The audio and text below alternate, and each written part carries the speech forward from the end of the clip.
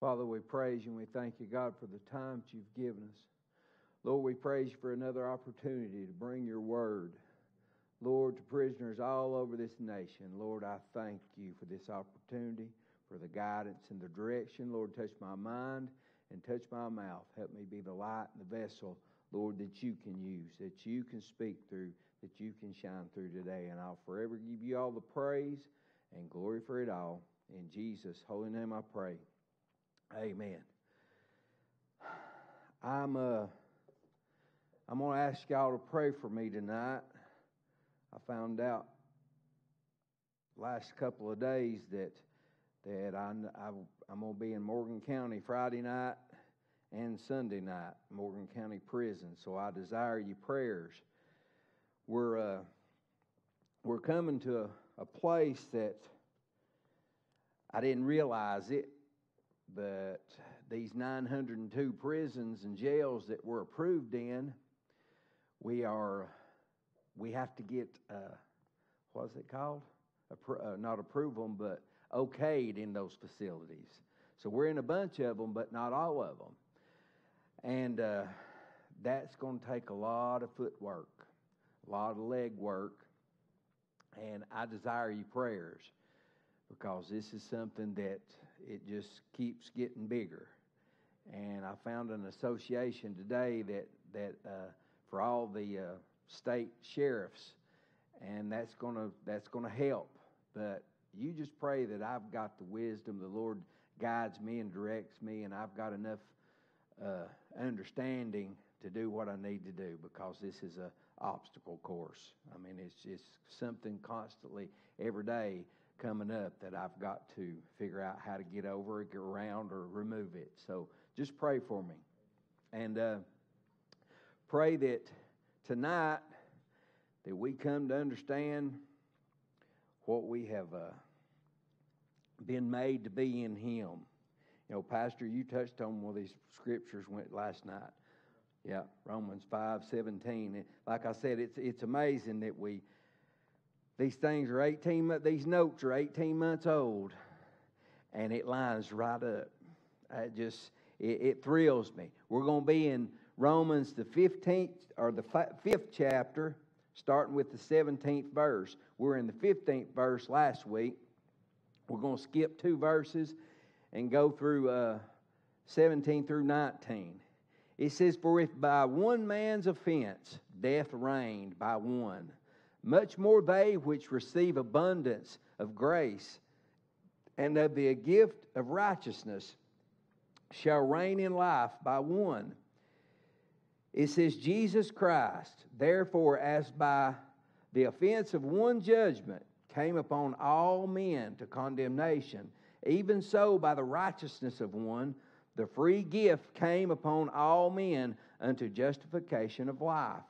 It says, For as by one man's disobedience many were made sinners, so by the obedience of one shall many be made righteous. Now the New Living Translation says, "For the sin of this one man, Adam, caused death to rule over many. But even greater is God's wonderful grace and His gift of righteousness for all who receive it. Will live in triumph over sin and death through this one man, Jesus Christ. Yes, Adam's one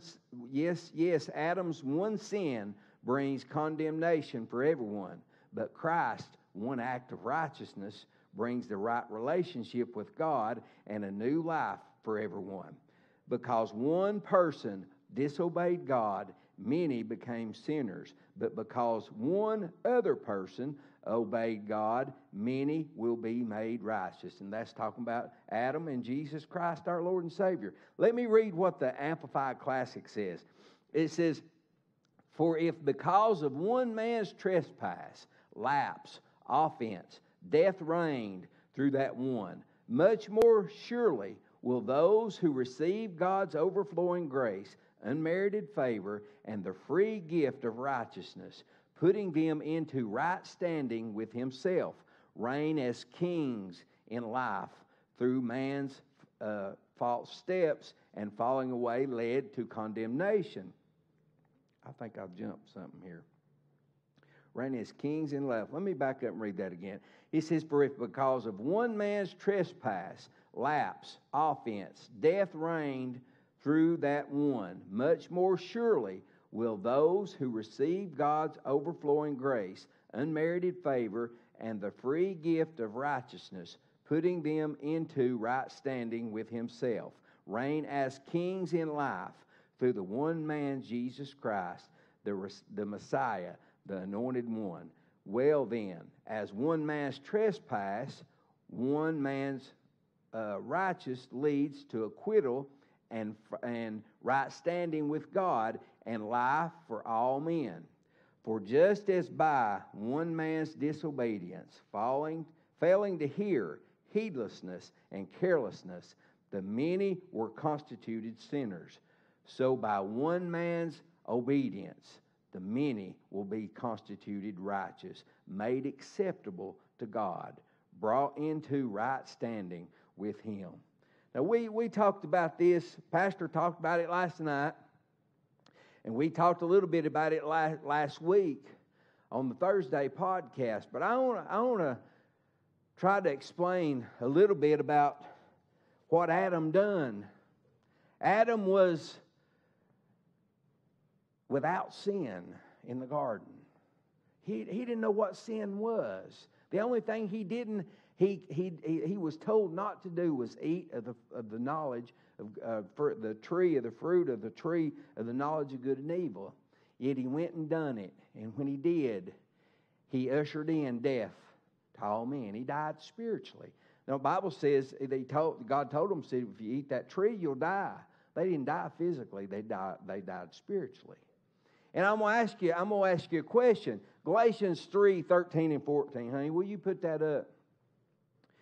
It says, Christ has redeemed us from the curse of the law, being made a curse for us, for it is written, cursed is everyone that hangeth on a tree, that the blessing of Abraham might come on the Gentiles through Jesus Christ, that we might receive the promise of the Spirit through faith. Now, what is the curse of the law? It's spiritual death, it's poverty, and sickness. And we've been redeemed from all that. See, when spiritual death came on Adam, fear came. What did he do? He ran and he hid. God come looking for him and he hid out. And he said, what have you done? And he went through this whole thing of what happened in the garden. He died spiritually when he ate of that fruit. And then tried to blame it on his wife. And what I want you to understand today is that this whole series, this whole In Him Scripture study is geared towards me teaching what God has given me about who we have been made to be in Christ. We've been redeemed from all that. We've been redeemed from the curse that came on this earth over Adam's sin. And these scriptures talk about what Jesus Christ brought into this world for us. And that's God's unmerited favor. He paid the price that nobody could pay. And I know you've heard this over and over for probably the biggest part of your life. But you got to understand what you have been made to be. You have been made righteous to stand before God. Before God, a carnal being, yet born again spiritually. Set free from all the junk that Adam brought on us. And when we come to understand that and realize that God has made us the righteousness of God, that Jesus Christ made us righteous so that we can come boldly to His throne, and realize that I never understood how I could just run to God when I messed up. I always thought I had to go hide. I mean, that's carnality. That's just plain old sick worry, fear over making a mistake. And God don't want us to live in that. He wants us to know that Jesus put us in a place that we can hold our head up in. Hold our head up and walk strong through this life, You say, well, what are you getting at? Pastor said it, I've said it, we've talked about it for months now. I mean, this is week 18. But I'm talking about finding out who you are so that you can go out those doors and tell somebody else who they can be in Christ Jesus if they're not saved. And if they are born again, you can teach them. What we're learning right here in this book, that God has said a whole lot more to us, for us, and about us than we know. I lived 40 years not knowing who I was, what Christ had done, the assurance that He had given me, that I could walk in the assurity that what He done was good enough. I lived the biggest part of my adult life not knowing that. I carried a load that I should have never carried. And it was really because of unbelief. Unbelief that I thought I had to do something to help Christ, help my Lord and Savior to keep me born again. No, He done it all. What did He say? He died for all, once for all. And we can stand in that confidence. We can stand in the assurance that God has got us. He's got us. We're living in a world right now that don't know which way to turn. There's people in this world that need this assurance because everyday life is consuming them. Consuming them because they don't know where to stand in this life. They don't know who to depend on.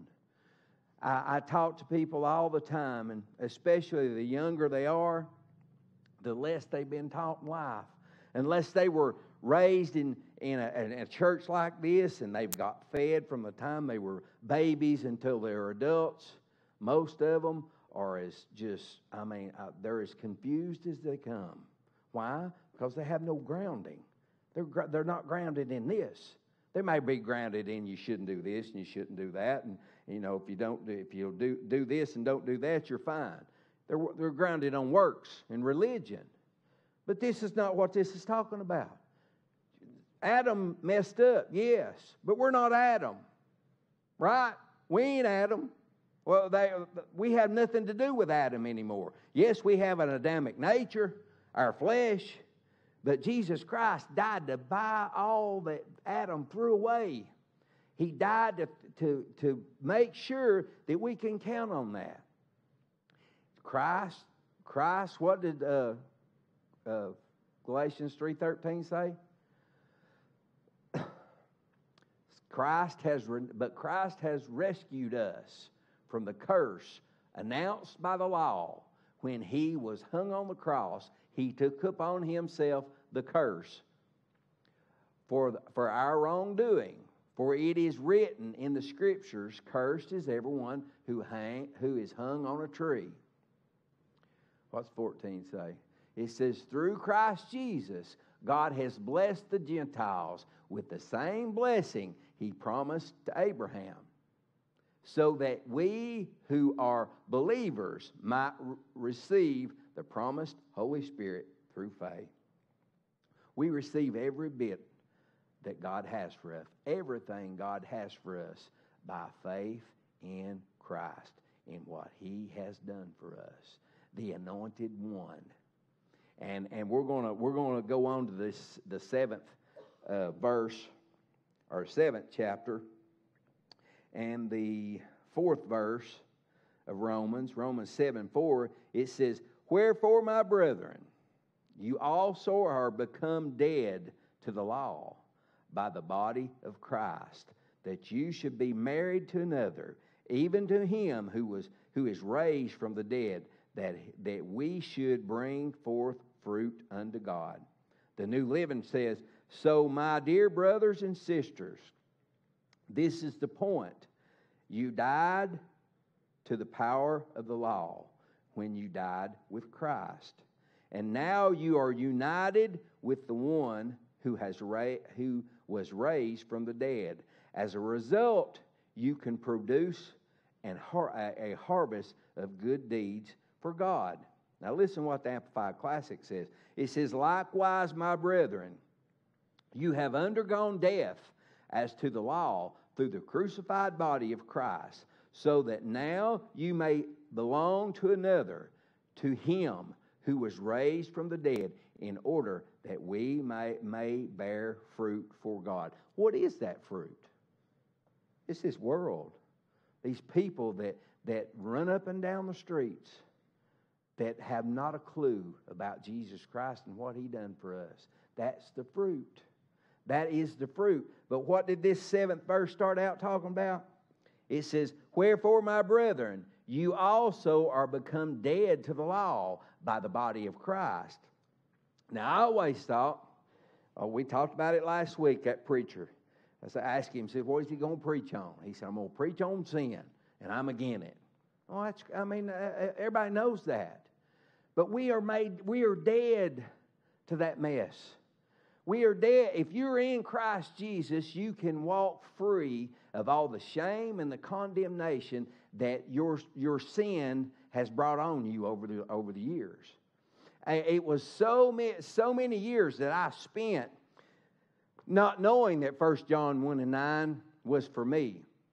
But if I confess my sins, He was faithful and just to forgive me of my sins and cleanse me from all unrighteousness. I done that over and over and over again, but I still didn't feel like that I measured up where I stood with Him. Why? Because I didn't know I stood in Him and knew without a shadow of doubt that I was confident in what God had done in my life. And it all boiled down to my lack of faith. Faith in what? Faith in myself, first and foremost. But it all was rooted in me not having faith in God to believe what He said in His book, in His Word, that it was true for me. Like I said, I've said it for years. I could do it. I could believe it for anybody in here. Anybody out there going up, I don't care what they've done. I could believe that God's Word would work for them. But somewhere in my mind, I thought I was different. And I'm not. Ain't none of us any different. I mean, you understand what I'm saying? We're all the same in God's eyes. God is no respecter of person. And if we will come to understand that and believe that God is just as much for me or you or anybody else as He is Billy Graham or anybody else in this world that's trying to make an impact for Him. He loves us all. He loves us all. And when He told me, He said, son, I love the abortion doctor as much as I love the babies they're killing, I started seeing got just a glimpse of just how much God cared about everybody.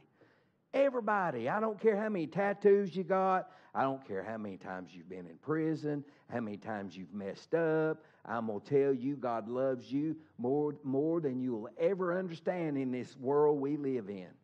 And that is something that I want to drive into everybody that'll listen. Because people, they say, well, I understand, but you just don't know what I've done in my lifetime. Honey, I've done things that I wouldn't tell nobody. I don't want to talk about it. I got invited down here to do a video, and I don't think they got what they wanted out of me because they just want me to talk about all the junk. And you know what I ended up talking about? Who I was in Him, who God had made me to be, made me want to get up and run around that studio. I mean, because I knew that I knew. My past is my past. It's mine. I ain't proud of it. I ain't going to knock nobody for making mistakes because I've made a lot of them. But I'm going to tell everybody I know and everybody I can what Jesus Christ can make them in Him. So that they can walk strong in what this world says they can't. You get out here and look around. You get out here and look around, and you take most ministers out from behind the pulpit and put them out here in this world. They're a duck out of water. They are a duck out of water. I know. I promise you. You go in up here in some of these jails, and I go in with a bunch of them, and you can just see the uneasiness in them. I walk in there, I'm like, I'm at home. I know where I'm supposed to be, and they don't worry me a bit. But you see some of them that are just nervous. They don't know. They're doing this everywhere they go. Why? Because they don't know whose side they're on or who's on their side. They need the confidence that God's Word will give them to walk into any situation. Walk out this road, go down here to the mall and sit down and find you somebody that needs Jesus. Because we're all going to come across people that you and you're going to meet people I'll never meet. Y'all going to meet people I'll never meet. You're going to run across people that I'll never see. We all need to be doing this. Yeah, I'm doing these videos and these things are going out. That's wonderful. But the fact of the matter is, we all need to be working toward a common goal, and that is to see the world born again, to see the world come to a place in their life that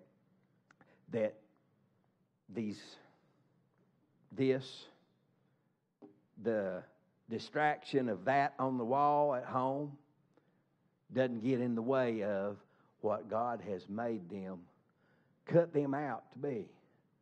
You know, there's a lot of different occupations here in this place right now. And we've all got a place that God wants to turn up the volume with us so that we can all be made to be that light, that beacon. I pray I get that done every day of my life. And whether it be doing a video, whether it be going to Morgan County Prison Friday night, or whether it be going to Walmart. I don't care where it's at. I want an opportunity. I want an open door. And I promise you, He opens them for people that want to walk through them.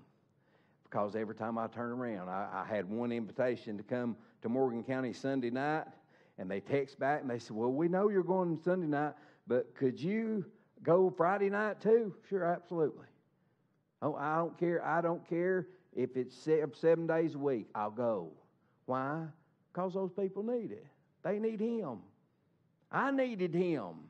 I had somebody to tell me who I was, somebody to teach me, and that's everybody's job, to go into all the world and proclaim the good news of Jesus Christ and what He has made us to be in that sacrifice. Stand on that. Let's see. 1 Corinthians 1 and 4. Paul told the Corinthians, says, I thank my God always on your behalf for the grace of God which is given you by Jesus Christ. He told them, he said, I thank God for what God has done for you. Do you understand what God has done for us? The grace and the mercy. We're looking at life, and that video or that picture I just kept putting up here Sunday morning. I mean, that is so true. People look at God like He's a tyrant, and He ain't. I don't care how many years you got on your prison sentence. I don't care how many times you've messed up and had to go back and say, Lord, forgive me. He'll forgive you for the rest of your days. Why? Because Jesus took all that on Him and paid it in full.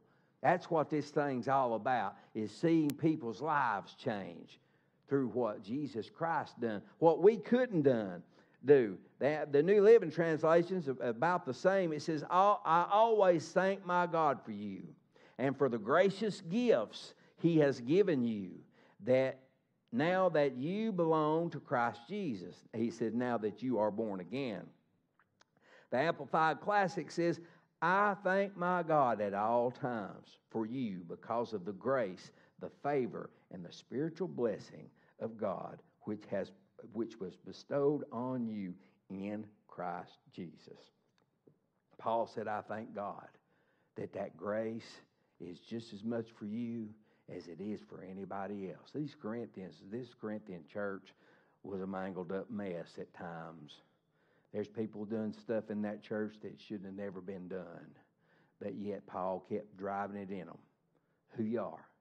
You made mistakes. Yeah, we're going to tell you about them. We're going to tell you to straighten them up. But we're going to also tell you that God's grace is sufficient. So you can hold your head up and feel like that you can come to Him. I want the world to know they can come to God. Because the majority of the world don't know that. They think they've got to hide in a corner when they mess up. They don't want to show back up at church because they stumped their toe last week. We're all going to do it. We've all sinned and come short of the glory of God, being justified freely by God's grace through the redemption that is in Christ Jesus. 23 and 20, Romans 3, 23 and 24 are together. So many times the 23rd verse, it gets used all the time, but the 24th verse never gets mentioned. Being justified freely by God's grace through the redemption that is in Christ Jesus, our Lord and Savior. When I see the men and the women, they asked me to go in the women's pod here a few weeks ago out here, and I just so luckily the man and woman that was here one Sunday night, Mark, him and his wife was going in. They said, "Come on, go with us," because I don't go in the women's pod.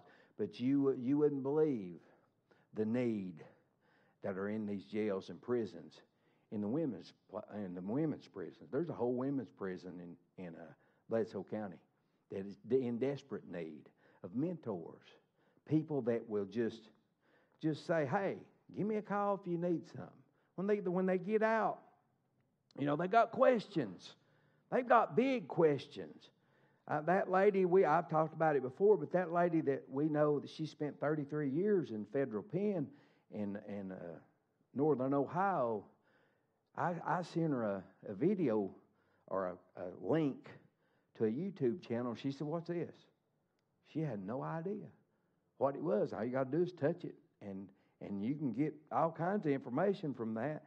But she didn't know how to operate it. Now, can you imagine trying to get a driver's license and just trying to make simple decisions? 30 years ago, it was a lot easier to get around in public than it is now. There's things that goes on right now. I took my dad to the doctor today and sitting down and filling out a bunch of paperwork, and they'll send you a link to your phone that you can put all that information in that thing before you get there, and all their information. Well, I done it 3 times and couldn't get it to go through. And I know a little bit about one of these. I'm not that smart, but can you imagine not even knowing how to even get started on that? Because that right there rules the world anymore. If you don't have one of these, you're behind. And these people get out of these prisons that they've never laid eyes on one. And they're walking around out here, and I forget, it's a high percentage of people that spend a long time in prison that end up right back because they don't know how to operate. That's just the way it is. So y'all pray. Like I say, I'm seeing things that I thought, I'd never see.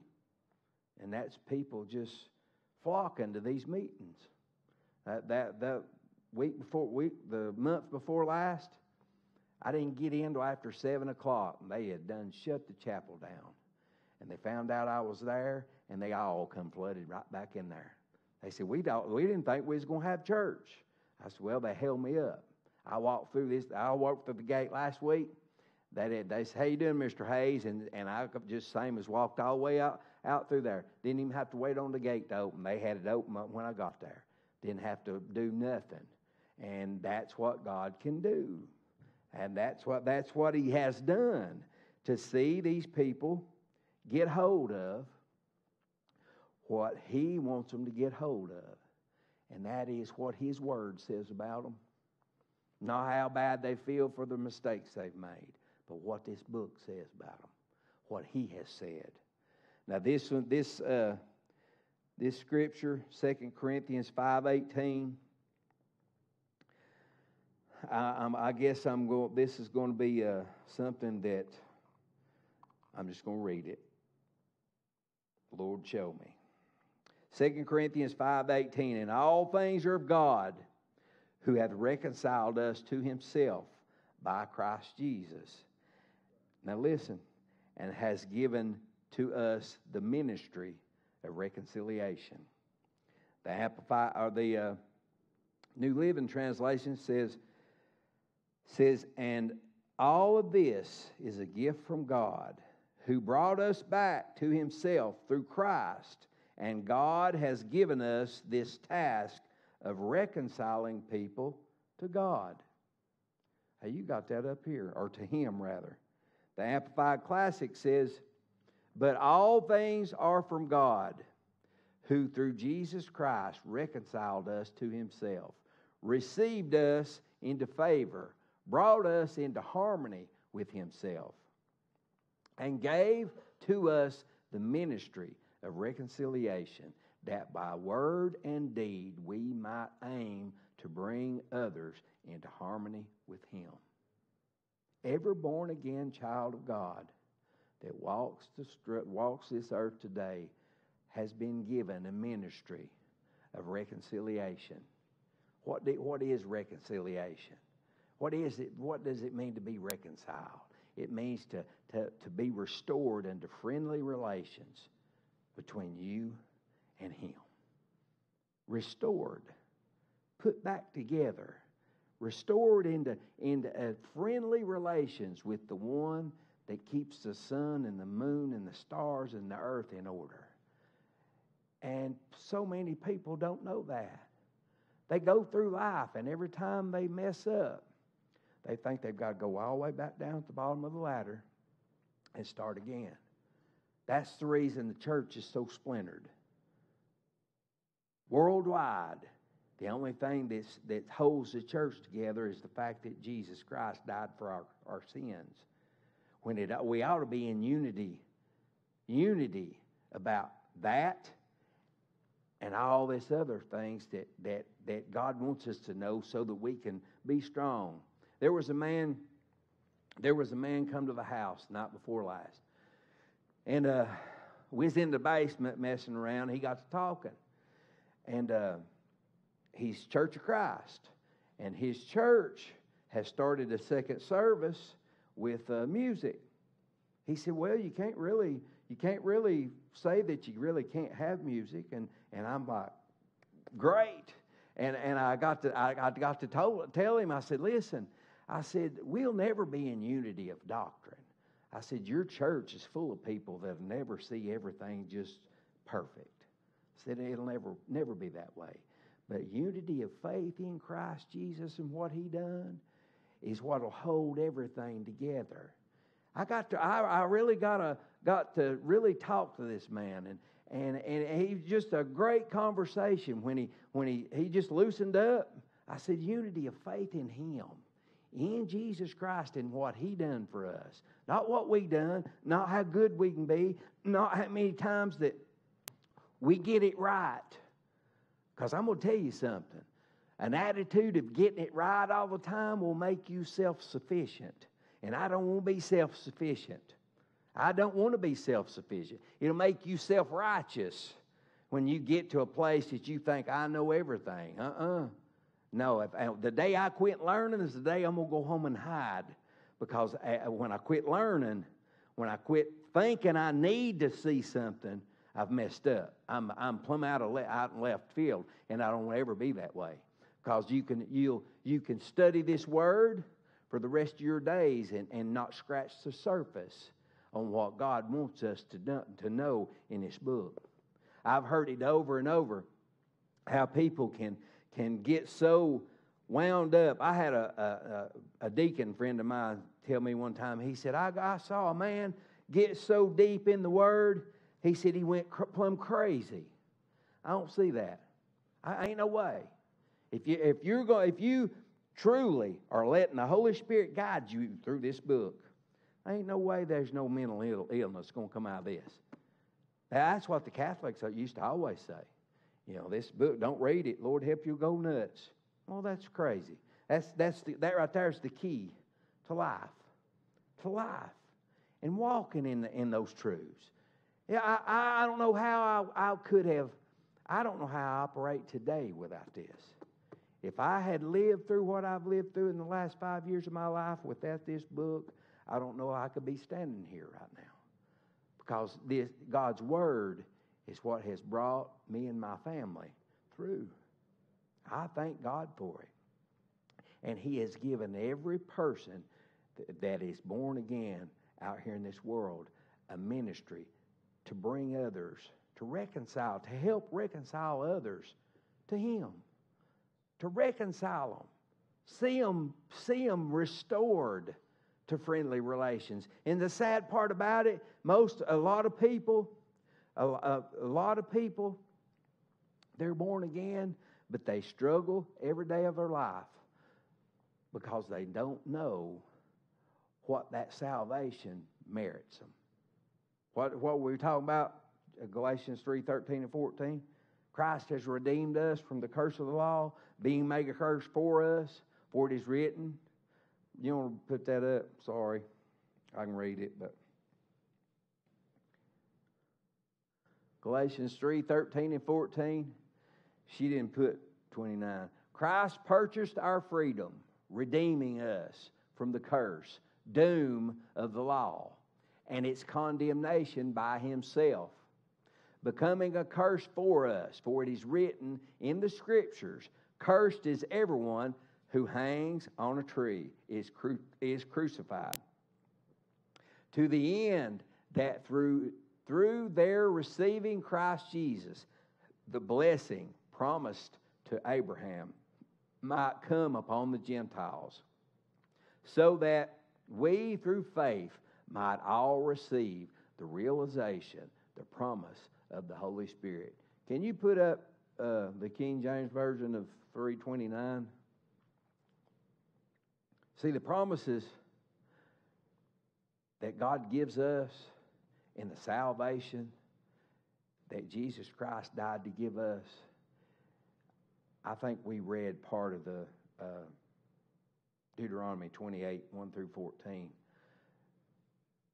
But I want to encourage you to read Deuteronomy 28, 1 through 14, because this right here tells us, it says, if you be Christ, in other words, if you be in Christ, then are you Abraham's seed and heirs according to the promise that God has made to His children. We're God's children just as much as the Jews are. I've said it before. We're spiritual Jews. We're born again children of God. We're Abraham's seed. Who is Abraham's seed? That's the Jewish people. I mean, my goodness, believe what the book says and walk confidently in it. Walk confidently in what God has wrote down for us to live in. I got one more. Galatians 3:13 and 14. No, sorry. Galatians 2:18, 2:16. Is this the King James?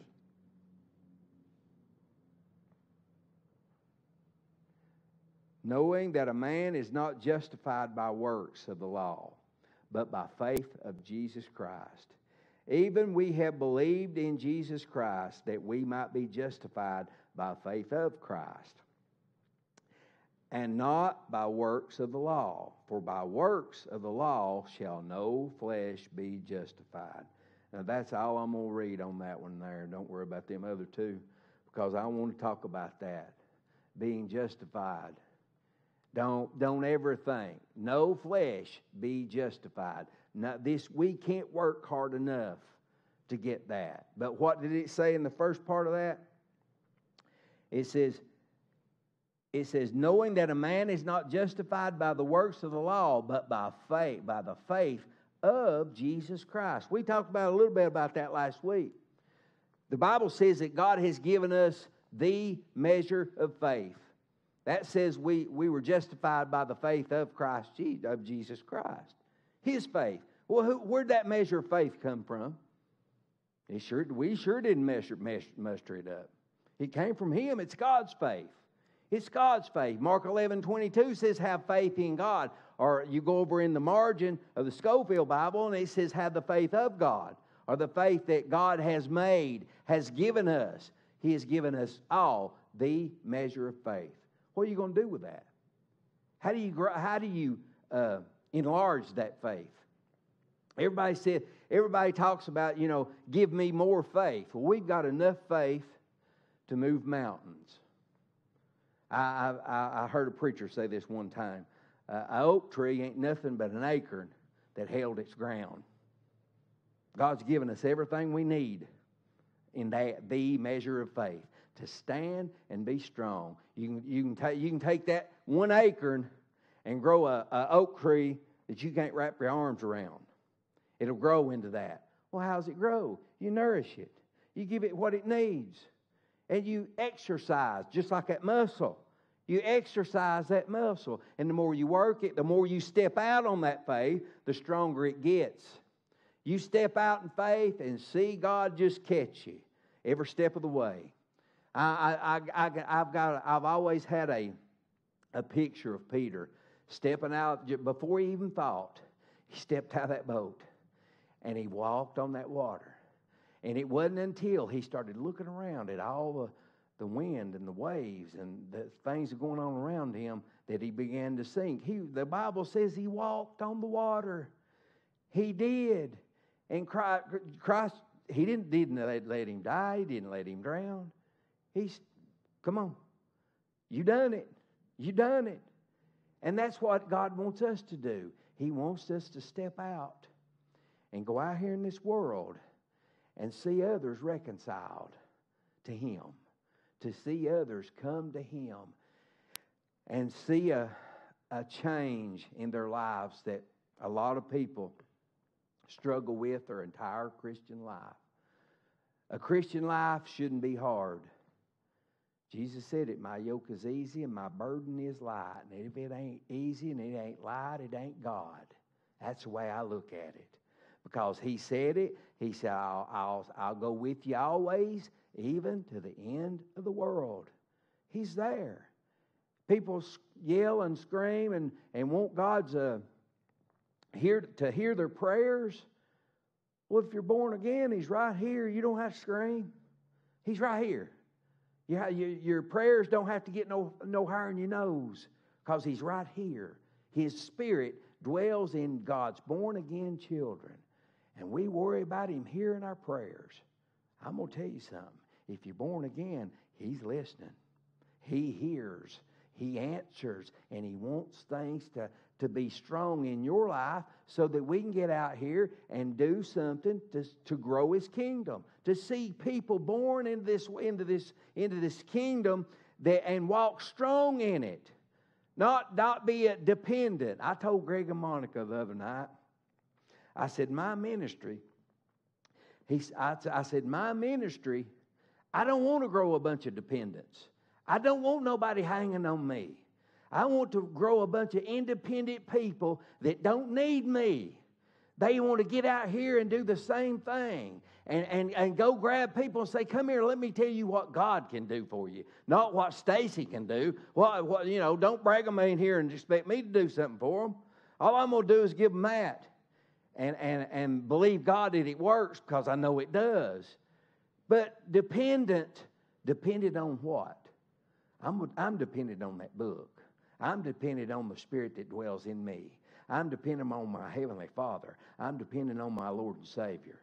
I ain't dependent on you, Pastor. I love you. I'd do anything in the world to help you and do what I know to be true. But you can't help me a lot of times. And I can't help you. But we both know who can, right? We both know the author and the finisher of our faith. And bless God, I'm going to see things happen in this world. There's people out here that need to be reconciled. They need to know they can be reconciled. They don't need to be dependent on somebody. They need to be dependent on the one that saved them and bore them into this family. And the one that wrote down everything they need to walk free and strong in this world. Now, I've done all these scriptures tonight. And I do this every time I do a video or a podcast or a meeting.